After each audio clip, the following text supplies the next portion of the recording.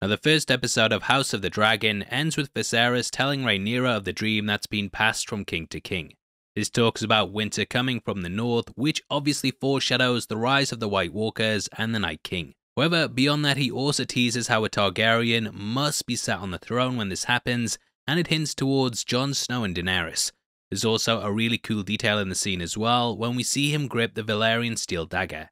This has actually appeared throughout Game of Thrones, and it's a very important weapon. It was the blade that was used to kill the Night King, showing how this has been passed from generation to generation to end up bringing down that great evil.